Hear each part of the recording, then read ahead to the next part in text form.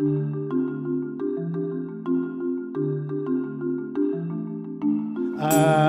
gather he's a familiar face in Wales. In his previous role, he was involved with Ofcom, the regulator for telecommunications and broadcasting. And in the next 20 minutes or so, I think he's going to tell us about an exciting Wales Community Radio Cluster project, which involves collaboration between, I think, 8 radio stations. Howell, the floor is yours. Thank you very much. Thank you. Good morning. Yes, my name is Howell William, and I worked last summer really with the Welsh Government to start working on a network, really, a sort of a collaboration network for Welsh community radio stations, or community radio stations based in Wales.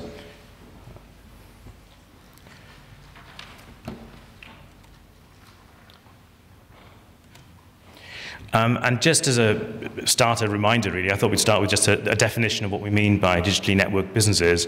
And the definition really is emphasizing the importance of collaborative working and knowledge sharing across networks, really.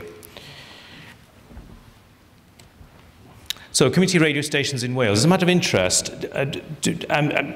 focusing specifically, obviously, on people living in Wales, how many of you, are you aware of community radio as a sector? Do any of you listen to community radio stations at all? Would these names be familiar to you? Tydno FM, obviously broadcasting in Llandudno. Calon FM, BR FM from Bryn Mawr, Point FM in Rhyl, Radio Tir Coed, North Swansea, Bro Radio in Barry, Radio Cardiff, and GTFM from Pontypridd.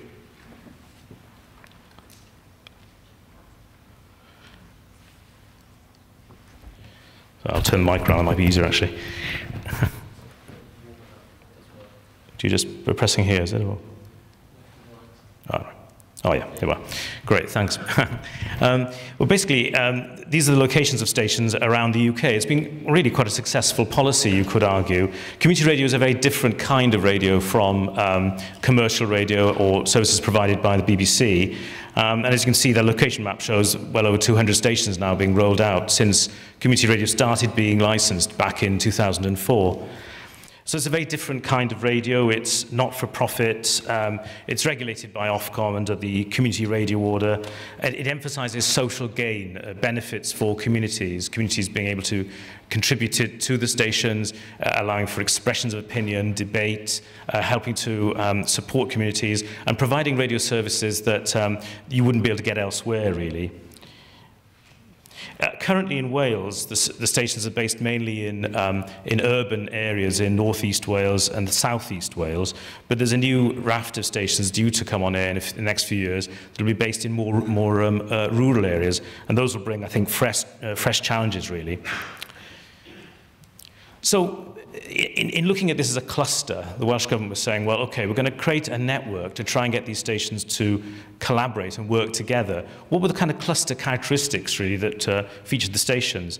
Well, as I say, emphasis on volunteering, not-for-profit, small number of maybe fixed permanent staff, maybe 1 or 2 managers, based, as I say, in deprived areas, diverse in terms of communities of interest and geographic communities, and as they actually for a sector that's not-for-profit, actually quite heavily regulated, and in some cases quite limited in how much income they can raise commercially. Some stations in North Wales aren't able to raise any commercial income. Incidentally, the stations themselves broadcast on FM to local areas, normally about 5 kilometres in radius, but they also, of course, broadcast online. And interestingly, last night I was listening to Tydno FM from Llandudno online, just using an app on my mobile phone, actually, called TuneIn, and to a show called Not on the Playlist. So it's an extraordinary range of music that, as I say, again, a very different style, really, of content to what you might find on more commercial or conventional stations. So the project objectives, really, I'm not going to run through all these bullet points, but essentially was to get the stations to collaborate, talk to one another, and I think to get over the problems of isolation that the stations felt very strongly, that they were very small pockets, having to work very hard in terms of raising funding, but also limited in terms of resources and time, but still needing to collaborate in various ways. So the benefits of having a digitally networked business. Well, actually, before I go on, I just want to show one thing here. You see this photograph here? That's a porter cabin operated by Radio Tir Coed. That's based in a little village sort of north of Swansea. It was a kind of an ideal village, I think, when it was built. Very modern new build, lots of modern housing, built around a kind of idea of a central quad where there'd be a pub and shops and maybe a bit of a community hub. But like a lot of modern developments, this didn't quite happen. So the village ended up with a small village hall, but not a lot else, so not much focus. So the community got together and thought, well, how can we kind of generate that focus for ourselves? And that's how they decided to create a community station, really. And it's extraordinary. It's operated out of that porter cabin. It's literally just 2 rooms. There's a control room on one side and an actual broadcasting room on the other side, with tie lines running through into the community centre, you can see there. And you can actually see the antenna as well on the roof of the station to give you an idea of the scale of this operation. Very, very small scale, but therefore very low cost. But you know, they're very pleased that this is providing a genuine resource for a very defined, enclosed community. But anyway, the benefits of as we saw it, of the digital collaboration through a DNB was obviously to share information and best practice, but also to facilitate communication and possibly to share content as well and to collaborate on projects. There was also an interest, for example, in developing a facility where the stations could advertise, of maybe a single point of contact, a one-stop shop for potential advertisers, and also as well to develop things like Welsh language resources, for example. So the first thing we had to do was go and talk to all the stations, really, and to do a piece of research in order to justify putting the network together. So we went around and talked to them all, as you'd expect, and we found, actually, significant goodwill across the stations for the concept. Very, very high supportive. Again, I won't talk through all these quotes, but you can see, you know, generally a very supportive vibe, really, for putting this network together. But I think also there was some realism as well about what it might involve in practice in terms of the buy-in to running the network. I think the idea that there was very little contact in practice between these stations, who, as I say, heavily volunteer-based, they're really there day after day, just in the serious business of putting a radio station out. They've got very little resources, really, to get on with doing other things like collaboration. There were other bodies as well who were interested in helping out. BBC Wales were very supportive in terms of providing some best practice, some training resources and shared content for some stations on a one-to-one basis. And also there is a body called the Community Media Association, which helps to coordinate community media activities. But they're a UK-wide body. They're serving, as you've seen, over 200 stations and aren't really resourced, I think, to help stations specifically in Wales. So in terms of funding and management, the DNB, we put together an assessment and deployment plan, as I'm sure you'd expect. We were able to secure free hosting for the pilot through a company called Transplan, who provide expert services to support radio stations across the UK. And future hosting of this service will be reviewed at the end of the project, which is coming up to that stage now. And in the pictures you can see on this slide, there are 3 examples here of various kinds of community stations. In the corner there, you can see Radio Cardiff. They're a station that their community of interest is really Cardiff's black and ethnic minority communities based in the Bay. And they operate out of premises in Curran Road. The middle slide shows a setup for Bro Radio, who are based in Barry. They're situated in the YMCA building in Barry. And what they've done is they've built effectively a kind of a pod in which you've got large windows and you can actually see the staff operating, but it's right at the heart of the community, again, in the community centre, where people can just drop in and talk, you know, anytime they want to, really. But actually a really nice setup in terms of the technology. And then finally, you can see here BRFM as well, the station based up in Bryn Mawr. And again, a specialist station. Their community of interest really is kind of modern music, particularly rock music. And they've kind of converted their station to more of a kind of recording facility. And they've also included a sort of a video studio area with a sofa and guitars and so on, where they actually do evening sort of video broadcasts as well. So interesting how the stations are quite different actually in character. In terms of funding and management, as I've said, the stations are based largely in very deprived areas, at the moment, deprived urban areas. For example, Rhyl, under the WIMD survey back in 2011, was established as one of the most deprived areas in Wales. So it makes sense, I think, to have community resources to provide social gain in those situations. As the DNB project developed, the stations themselves were thinking about how can we think about funding this project going forward. And they looked at, for example, maybe finding a sponsor for the network, and that could well happen. In effect, Transplan at least were able to provide their services for free to run the project. We've had the idea of maybe aggregating the stations to make selling advertising more effective. Again, that was something that's being looked at. But as I say, some stations can't advertise, so that is a bit of a problem. And also, there are commercial opportunities becoming available through the deregulation of radio anyway, and various ways in which stations can make money by promoting products on air, provided these arrangements are transparent and that listeners know and understand that there's a commercial arrangement in operation. So in terms of concerns of the project, there was clearly the concern of ongoing maintenance following the 6-month trial. Who would pay for the network once the project, the pilot stage, comes to an end?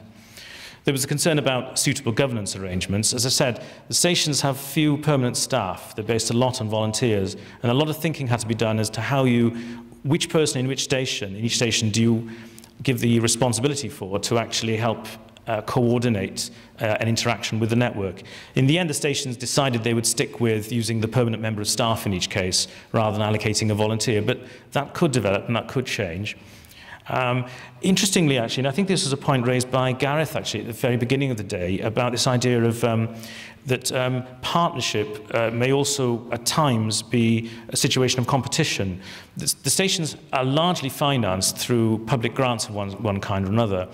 And I think that there's a lot of currency in the intelligence of finding grants.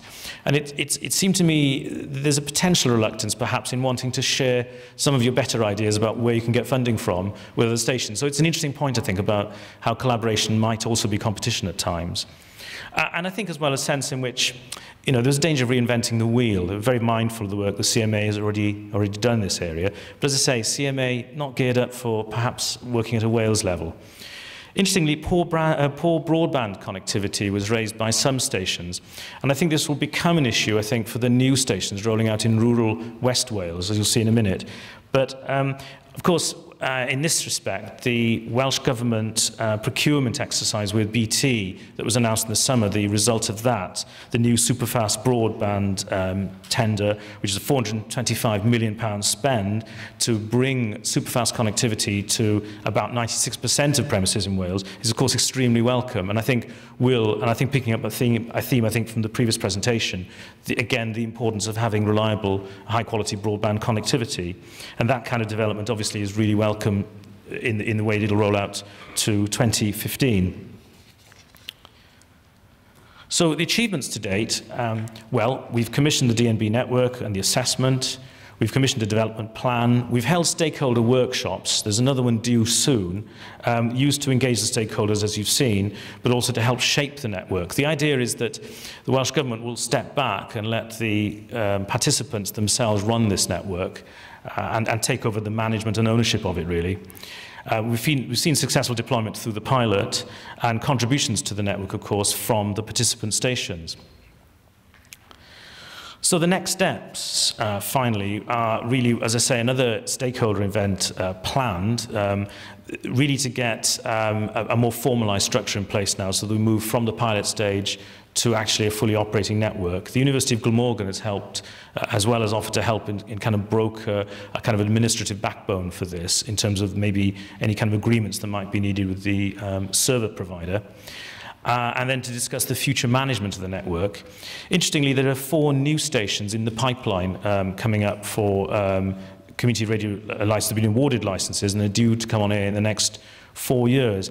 And interestingly, they do show slight variations of the model. If you take Radio Beca, for example, its community of interest will primarily be Welsh speakers based in Ceredigion, North Pembrokeshire and Carmarthenshire.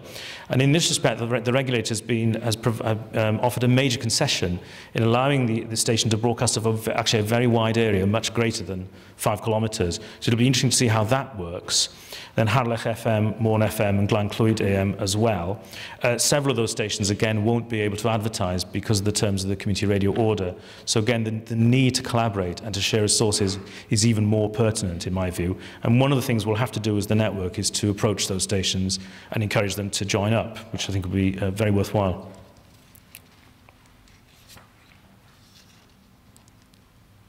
So that's it for me. That's my, I think, quite short presentation, really, just to give you an idea of the benefits of collaboration across community radio station networks in Wales. I would be free if you want to, I won't be able to stay for the Q&A session, but if there are any questions. Well, thank you very much indeed, Hull. Thank you very much. As he just said, he's very willing to take some questions, so if you'd like to show your interest in doing so, put your hand in the air, please. We'll get a microphone to you. Well, while you're thinking, can I ask how, are there any data protection, IPR type issues involved in the collaborative aspects involved? I think that the legal structure behind the network, that was managed initially by the Welsh Government, I think really quite effectively got around those issues. There is an element of consent involved in taking part of the network, and that was kind of handled at that level, really. The stations are very keen to share material. I mean, there'll be material they won't want to share, but then that's their option, and they just get around it that way, really. But one interesting issue that, for example, some of the stations were keen to develop was a kind of a Wales-wide news network by sharing news stories. So that was something that maybe through this network could develop in the future. Great.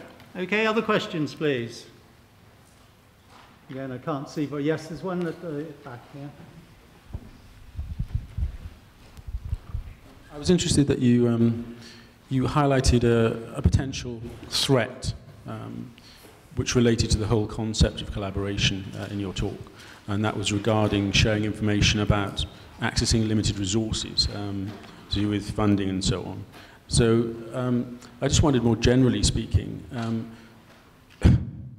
this notion of threat within the collaborative space, is that something that you regard as an obstacle to the ongoing collaborative effort?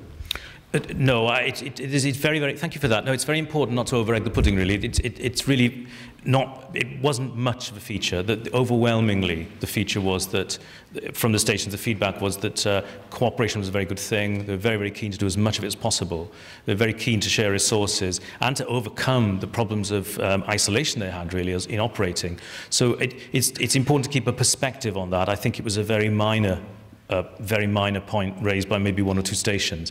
Overwhelmingly, the spirit was of sharing and of collaboration, a sense in which there was so much more to be gained by collaborating than by withholding, really, and holding back. For example, one station had offered to develop bespoke training modules that could be put on the network that then volunteers could access at a time, around their working time.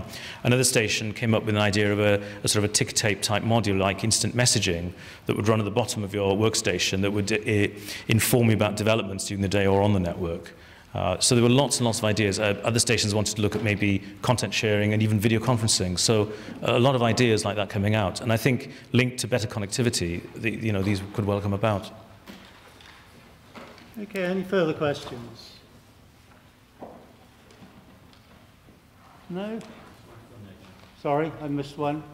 Wave your hand madly and then we can see that. Thank you. Just in front of the camera. I can see how, in terms of English language, that it's easy to share and collaborate programs. But have you had any examples of Welsh language and English language sort of interface?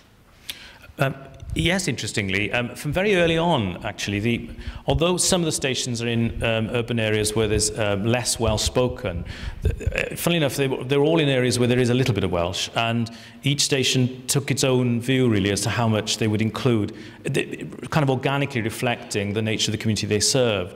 But for example, if you take GTFM, who serve Pontypridd, from very early on, GTFM collaborated with BBC Wales to carry a news bulletin from Radio Cymru in the afternoons. And other examples where they've been, again, through best practice and sharing, willing to collaborate in this way.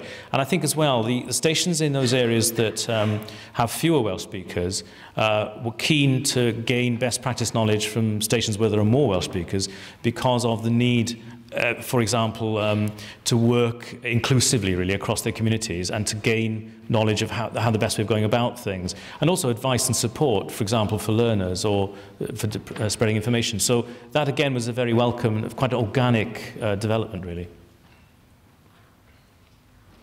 Okay, one last question, if there is one. No, I don't see one. Okay, well, many thanks again, Hal. Great, thank you very much. Thank you. Thank you.